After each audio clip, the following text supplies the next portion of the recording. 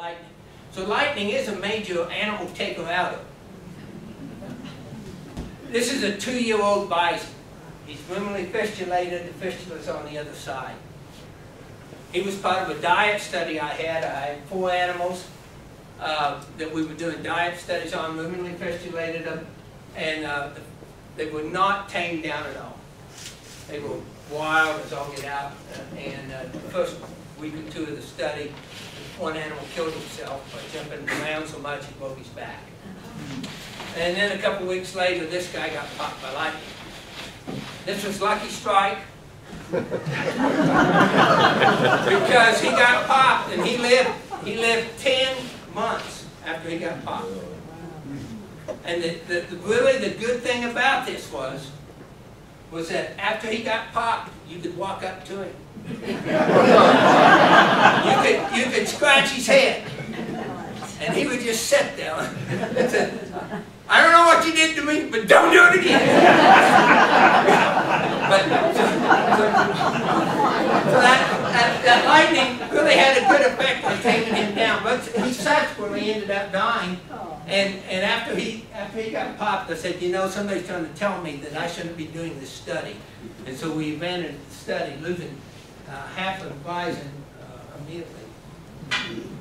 Animals get injured in Roundup 2, as I mentioned earlier. If one of these animals, from the time that they're calves, develop a pecking order. And the ones that are on the bottom of the pecking order are the ones that get beat up if they try and make any big deal about infringing on anybody's territory. And this gal is obviously near the bottom of the pecking order. We do not do anything to the animals that get injured. We can't. We can't get out there and call a vet and say, fix her up. So they're on their own. Now what we will do, if they are really seriously injured, displaced hip, punctured lumen, punctured lungs, guts hanging out, we will put them down. But other than that, they're on their own. And it's really remarkable the recovery powers these gals have. When we got those green animals, we had one dominant female and one dominant male in the group. And the dominant female was one which you did not want to look behind you and see her coming toward you, because she had horns that stuck straight out, and they were sharp, just sharp as all get out. They were not like that. They were sharp horns, and she was a biddy. She had an attitude problem, and we don't want to deal with attitude in our bison. And so when we brought her back, this was out of Missouri where we picked the animals up. We put them up in a container with the dominant bull, because we figured they would at least get along a little bit better if the dominant bull and the dominant female were together. She infringed upon his territory, though, on the ride back. And when we unloaded them on Konza, she had a gash that was wider than this, all up and down her leg. And you look at her and say, there's no way. There's no way she's going to live. We had the vets out looking at the animals anyway, and he said, I ain't going to sew her up. I'm not going to waste sweat on her. And we kept her in the corral for 3 months. So we sewed her at Salina. So she had 3 months to heal. At the end, and by the time we sewed her in March, she was pretty well healed up. She walked with a limp, and she had a different attitude. She wasn't nearly as mean as she had. So it's kind of a shame to sell her by then, but we'd already made the decision. But animals get injured, and they're on their own. Sometimes we have to say, well, you make do. This is Tripod. He could run too. He could run as good. Once he learned how to balance himself, he could keep up with the herd when the herd started stampeding off. But Tripod stayed around for a while until he didn't make the cut. So to balance out the deaths, we're going to get all back. We're going to tie this all in with winter here in a minute. To balance the deaths out, I want to talk a little bit about the births, because this ties really close in with weather. This is charged, but this is great. This is from a year ago. Okay, a calf crop percent, average calf crop percent for all a herd, 65%. And if you look at it, say, well, some years you had really good yield of calves, and the next cockeyed year, really bad year. So there's things going on why these animals that are treated the same. We don't do anything to them. We don't feed them. We don't do nothing. But there's tremendous variation of calf crop from year to year. 65% if you was in a business, you'd be out of business. You don't want a 65% calf crop. We're not in the calf crop business, so we end up coping with it. Let's look at the calf weights. Long-term weight, just for ease of telling people that I tell it, you can figure an average male calf when they're 6 months old, round up to be about 3 1/4. The average female to be about 300 pounds. And as you can see, it fluctuates widely from year to year. And look at 2004, our worst year ever for calf weights. And there was one remarkable thing about 2004. That was the year of the gigantic biomass production. That was when you could go out in the prairie and biomass was over your head. 2 years later, best calf crops we ever had. Biomass production extremely low, both of those years. So there's obviously a relationship going on between grass, and not the quantity of grass, but the quality of grass, and the animal performance. Well, I almost lost my balance there. I may need that story often. So let's look at a few of the factors that affect these calf weights. And the most important one, the most important, when that calf's born. Our calving starts generally between the 10th and the 15th of April. Calves that are born in mid-April weigh on average about 66 pounds heavier at roundup than a calf that is born in June 1. So just that short period of time means a tremendous amount of difference on whether that's a good-looking heavy calf or a light calf. We always have light calves. We've had, on average, 1 to 3 these calves that weigh under 200 pounds at roundup. These calves, and quite often they're even still red at roundup, meaning that the moms missed their cycle and they weren't born until July or August. When a calf is born that late, they are an extreme disadvantage. Not only because they're going to get likely cold the next year because they're so light, but they're at a disadvantage of getting through the winter. Smaller calves have a tougher time. So calf weight's one of the most important things, when it was born, on calf weight. The other thing is the weight of the mom. Heavier moms pump out heavier calves. Down on this end of the scale will be your 3 and 4 year old females pump out light calves. Doesn't matter whether a male or female, they're going to be about the same weight. As the mom gets heavy on weight, the males respond better over time with weight than the females do.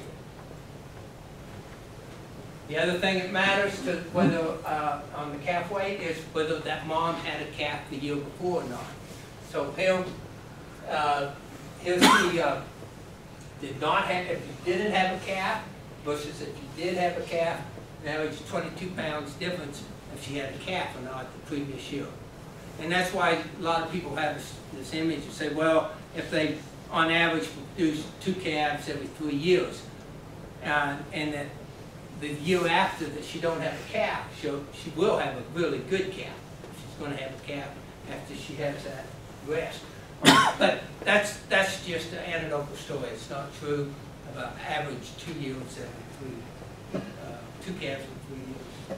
So calf mass is whether they have the competition for the milk is what's really important on this calf, because moms quite often let the previous year's calf suckle. And some moms will not. They'll kick them off.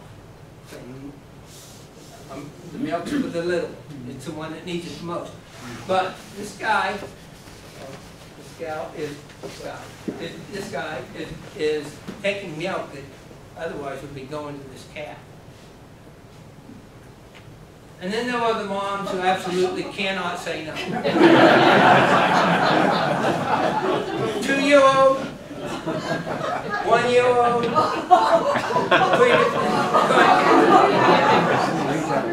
I guarantee you this calf is at a big disadvantage because he ain't getting near the milk he needs. So mom's attitude on how they want to treat their kids is a big one. Okay, the other thing that affects the weight of the calves is the age. Seldom do 2-year-olds drop out of calf. Occasionally they do. We've only had 5 since I've been keeping track of it. There's probably a lot more that get impregnated the first year, but they just cannot carry fetus through the winter. So we've only had 5 calves pumped out a calf as a 2-year-old, and they're small calves. And generally, if they pump out a calf as a 2-year-old, they don't pump out a calf as a 3-year-old. We've had 4 19-year-olds, which is old in Bison cow. That's old cow.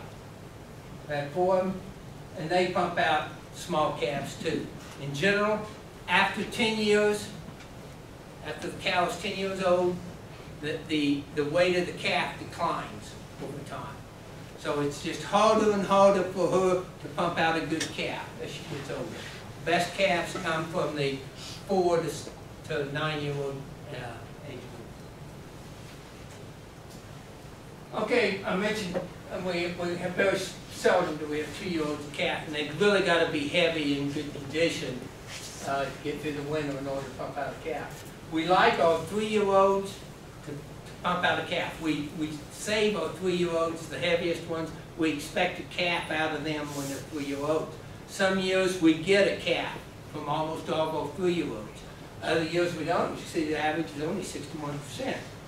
But if they pump out a calf as a 3-year-old, they seldom pump out a calf as a 4-year-old. It just is too big of a draw on the body to pump out a calf when they're this young, 2 years and low. And that's why the 4-year-olds take a big drop down on the calf count. After that, they get in there and can start just honking away. Okay, so I want to mention just a little bit some of the cool things knowing about that. This is my buddy, 358. She's had 7 calves in a row, starting as a 3-year-old, so she went 3, 4, 5 every year. And the neat thing about it, every one of those calves were above average. They were basically keepers. Now we didn't keep them all, but they were the kind of animals you like instead of just a cow. There's a big difference between a cow that put a calf out that's just an average calf and say, well, that's obvious coal, and a cow that will continually every year put out a good calf, good quality calf. 358, and that's why she's my buddy. She's a good cow. We've had 8 cows put out a calf for 8 years in a row. We've only had 2 that did 9 years in a row. Blue 803 is gone now. 738 still in the herd. All-time record. 11 years in a row. And none of her calves ever made the top 10% of the field group. A18, we sold her as an 18. She was at least 18. She may have been older. Don't know. When we sold her, she was pregnant. Really? So she was a baby machine, which if you're selling animals, making money, it's a good thing to have. Gonna make it, Jim? Gonna make it. I'm gonna. Even with that interruption you had. So people say, okay, they pop out twins. There's been reports of bison that's been in well-managed, well-fed herds that's popped out twins. But it ain't gonna happen under the conditions that we force all animals to live under. Because the conditions we force all animals to live under, it's tough. And they just are not going to have the body reserve to carry 2 calves. And no, her mom's standing right here.